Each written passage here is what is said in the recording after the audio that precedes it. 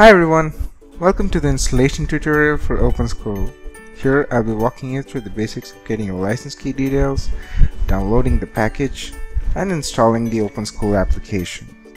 Before we start, make sure you have purchased a license and have a local or cloud server set up to host your OpenSchool application. Let's get started. Right now, you're on the homepage of your OpenSchool account. You can view your licenses, profile details, and also download your application from here. The License Center allows you to do that. Click on the Manage Licenses link to view all the license keys you have purchased. You can see the license key, its status, and details of installation if you've used it. Click on the Download Application link to view the download link for your package. The green download button initiates your download. The application files are saved to your computer as a zip file. This can later be moved to your server and extracted and used for installation. Let's get started with the installation process now. So I've set up the OpenSchool application files that I was able to download from my OpenSchool account onto my server. As you can see, running it on my browser displays the installation page. Now, go ahead and enter your license key that you have purchased.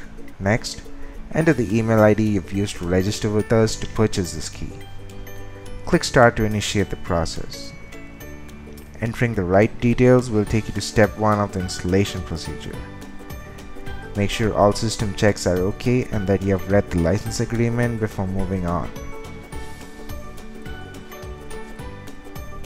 Step 2 is where you enter the database details for the application. The host is usually localhost unless you're using a remote database, in which case you will have to enter the server address of it.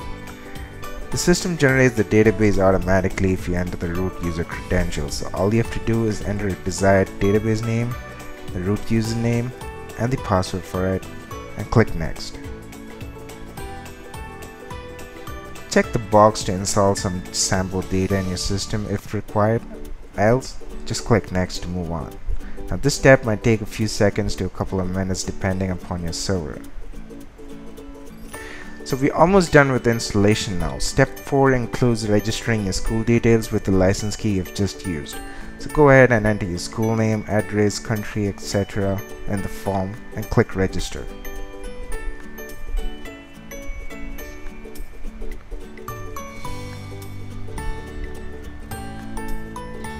We're down to the final step of installation. As you can see, the superadmin credentials have been generated. That's a random password. Make sure you make a note of it before moving on. Click the Get Started link to move on to your application. Use the credentials from the previous screen to log in. There, now you're ready to start digitizing your institution with OpenSchool. Thanks for watching.